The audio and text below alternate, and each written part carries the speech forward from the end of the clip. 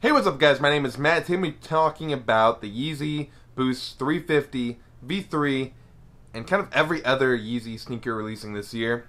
Let's hop into the video. So as of today, Yeezy Mafia just leaked out the Yeezy Boost 350 V3 Alien, and honestly, I'm disappointed. Now before we talk about the V3 too much, I want to talk about kind of why I've been hoping for the V3 to kind of be the resurgence for me with the Yeezy brand. I think it has to go back to the V2 even, and if you look at how many colorways that they've released, I think it's going on like the third year now of the 350 V2 being a thing. And I remember my first 350 being part of the Black Friday collection. I didn't even know that it was super hyped up at the time. I actually picked them up off the Confirmed app, and for me it was a big win, and it honestly kind of shocked me that I got it. I got the black and green pair. At the time, I didn't even really know what sneaker resale was. I just knew that you could buy them and sell them for more. So I picked up that pair.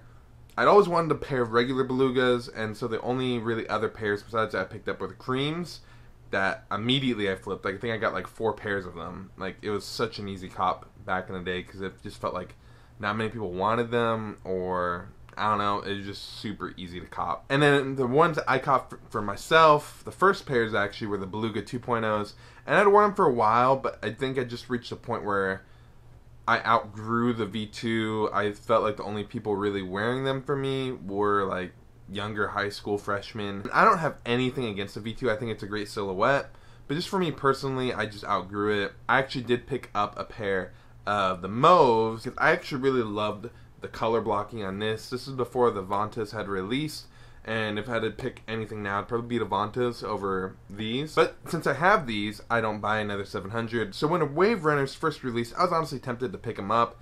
I knew they were sitting even for pre-sale because not many people wanted them. Now if you look at back, there's I think been 4 releases of them technically. I think it's like the pre-release, the real release, the re-release, and I think now the re-release. I think I have that right. And really the 700s after the Vantas really don't do anything for me. I don't know why that they keep creating more and more 700s that just sit on shelves.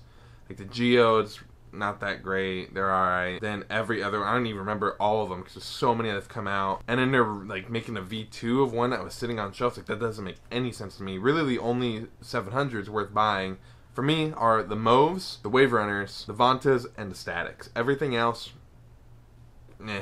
I think the Geodes are the only ones I could kind of give a pass to. But other than that, nothing really intrigued me. And so really, I thought the V3 was honestly going to be the resurrection for me with the Yeezy brand. Kind of getting back into Yeezys, and I'll have it up on screen right now, but that's a no-go for me. Mind you, this could be exactly like the Wave Runners, where when they were shown off, everybody hated them. I think I saw like one person that liked them, and it's looking very similar today with the V3s, is that like most people are like, Even to me, like when I first saw them, I thought they looked like the Nike 4% sneaker that they released. I forget the actual name, I just know it's the 4%. And for me to compare a Yeezy to that, it's kind of like when people were comparing the Roshi to the Yeezy 350, the original. And that one even had more differences than that, but this one was like super similar silhouette. Really the only differentiating factors is one's made by Adidas and one's made by Nike, and one's a lot crazier than the other one. But yeah, I think it's just something I want to talk about was the 350 V3 now being announced. Do you guys like it? Do you guys not like it? For me personally, I think the only Yeezys that I'm really excited for this year are the 451s. The 500s I've never been a fan of. I have a size 13 foot. I'm gonna look like a freaking elephant wearing those shoes. Why don't buy any of the Jordan, I believe, 13s that just kind of look like elephant feet on the side? Like, I have size 13 feet. I'm not going to be putting that on my feet and looking like a literal elephant walking around. Like, The 500's never been a go for me. And then they keep releasing like a different shade. It doesn't make any sense. The only one that's been any different is the black model. And an Yeezy basketball one I actually think looks really cool. But for me, it's just meh. I feel like the Prime Knit's cool. I feel like you could make some really cool colorways with that. I think the color blocking is kind of weird for me.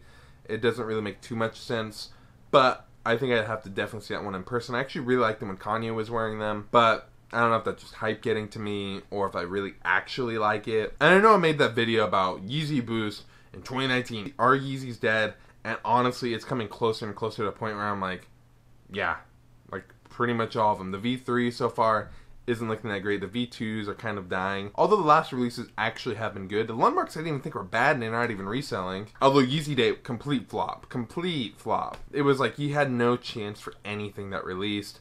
I think I got into cart once for the Geodes and I'm like, why would I pay $300 for this when I go on StockX right now and buy it for $220? Absolutely no sense right now in the land of Yeezy. Before anything else, the only Yeezy I actually own right now is a 700. I don't own any other Yeezy right now, and I kind of like it that way, but it'd be kind of cool to buy another Yeezy. I feel like, I don't know. Love to hear you guys' thoughts in the comments below. Are Yeezys dead? Is 700 just the only one that's dead and not reselling? Is 500 worth it? I feel like, I don't know, man. I don't know. I might make another video about the state of the sneaker industry right now, because I feel like both Nike and Adidas are kind of just playing off the hype at this point. If you look at Nike with Virgil, pretty much everything is just a different color of something that they've already made. Where it's like the 10 collection I thought was amazing. I thought every shoe was perfect. And then everything kind of after that seemed really lazy. It was just like, let's just make this black and white. Done. But I would love to hear your guys' thoughts of this in the comments below. Are Yeezys dead? Are you going to be picking up any Yeezys? The 500 interesting you? Is the 700 interesting you? Please don't let a 700 interest you unless it's actually a good colorway. Is the Yeezy Basketball 451 or even the V3 doing it for you? For me personally, the only one that's doing it for me is the 451, but I'd love to hear your opinions in the comments below. And like always, please like, comment, and subscribe. And I'll see you in the next video.